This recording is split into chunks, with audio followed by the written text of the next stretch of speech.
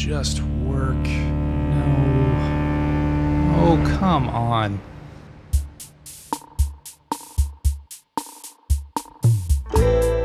About a year ago, I picked up a camera and started filming all of the little changes I was making to my home office. And I called the project Work from Hype because the goal was always to make my workspace more exciting and more enjoyable to use. But over the past year, not every upgrade I've made was a success, but I've never made a video about them. As a creator, I guess I find it easy to make videos about the good stuff, the desk gadgets that I enjoyed using, the accessories that instantly improved my workspace. So today, I want to change that. I want to step outside of my comfort zone and share some of the bad stuff, the failed experiments, the desk gadgets and accessories that I regret buying. And hopefully by the end of this video, I can save a few of you from making the same mistakes that I did. I want you to look at this keyboard. Look carefully, tell me if you can see anything wrong with this picture. This is my 60% keyboard. And if you've never heard of a device like this, a 60% keyboard is a keyboard that lacks the number pad, the F keys, and the arrow keys. But why? Well, because I wanted that clean and minimal aesthetic.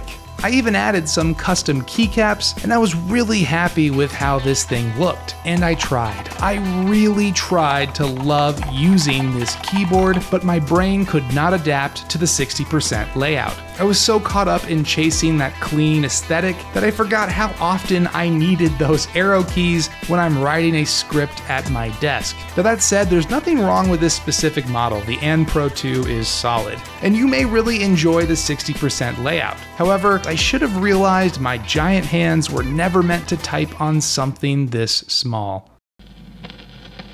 A very quiet microphone. This is the Shure MV7, and it's the microphone that I use for YouTube and just about everything else, and it's one of my more expensive regrets. It has two outputs, a traditional XLR and a USB. This was important to me because sometimes I record away from my desk. Sometimes I just have a mic and a laptop, and I want to be able to just plug in the microphone and start recording. Unfortunately, the USB output on the MV7 is just way too quiet. I tested different USB cables, I updated the drivers on the microphone, but no matter what I did, the recordings over USB on the MV7 were just too quiet, and I had to do a ton of post-processing to make them usable. And that's a bummer, because this microphone sounds great over the XLR cable, but the USB signal is just too weak to be acceptable for a mic that costs close to $200. Quick, I need to make a label for this box, and I have two options: a Bluetooth mini printer and a Sharpie and a piece of tape. But which option is faster? 3, 2, 1,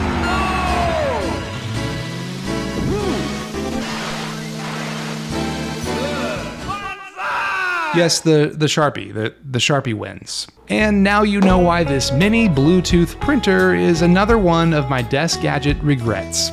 You connect this printer to your phone and it prints out tiny pieces of paper that you can use as tags or labels, and it works. But I regret purchasing this thing because connecting your phone to the printer takes some time. And then you need to open the app. And then you need to check the paper, and finally you can print something. Look, I'm not an organized person. If I don't label something immediately, there's a high probability I lose it forever. And so while I love the idea of this mini printer, I've reverted back to the good old-fashioned method of Sharpie and tape for office organization. My next regret is, well, it's not here. I couldn't place it in this shot because it's permanently attached to my desk. I'd like to reintroduce you to my desk-mounted macro pad. Last year, I made a video where I tested one of the smallest macro pads you can get on Amazon, and then I attached it to the front of my desk. The idea was to use this macro pad to control all of the smart lights in my office, and it worked. It was easily accessible, it controlled all the lights, the mechanical keys were satisfying to click, and I think it looked looked pretty cool on the front of my desk. But at a certain point, I started to hate that I could not adjust the lights when my computer was turned off. And then I installed a motion sensor by the door of my office, which automatically turns the lights on when I come into my office, and it turns the lights off when the motion sensor has detected that I've left the room. In other words, this simple motion sensor by my door was a far better solution than my desk-mounted macro pad. And now I regret mounting this thing with super glue because I'm pretty sure this thing is not coming off the desk without a fight.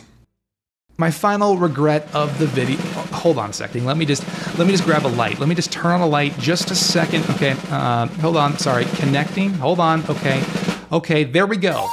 Yes, my final regret was buying these Elgato key lights. I was a new content creator and I needed lights for filming videos, but I really had no idea what I was looking for. All I knew is that the key lights from Elgato were popular and I saw tons of streamers and other YouTubers using them, so I bought a pair. And yes, if you're a Twitch streamer or you just need a simple light for your Zoom calls, the key lights do the job. But the problem is, that's not me. When I make videos, I move around my office constantly. I film from multiple angles, and the Elgato lights are just not the right tool for the job. There are no physical controls on the lights. Anytime I need to adjust the brightness of the lights, I have to turn on my computer or phone, connect to the light, and make the adjustment. And when you're moving around and filming, not having those physical controls gets old fast. Now, in fairness, that part's on me. I should have done a bit more research and realized that live streaming lights are not the same thing as professional video lights. But it's not all on me. Part of my frustration is the software. Elgato Control Center was painful for me to use. My lights would just disappear from the app and I'd have to factory reset them over and over to sync with the app. I want to mention that these are early model key lights, so these problems have hopefully been fixed for newer models, and I should probably mention I am a big fan of some of Elgato's other products. But I've learned my lesson. And recently I picked up a more flexible lighting system that makes so much more sense for a content creator like myself. And that's the video. These were the desk gadgets and devices that I regret purchasing. I'm glad I went back to face these failures head on because it makes me appreciate the successful projects that much more. If you're interested in some desk gadgets that I have zero regrets with, you should check out some of my latest additions to the setup. As always, thanks for watching Work from Hype, and I'll see you all in the next one.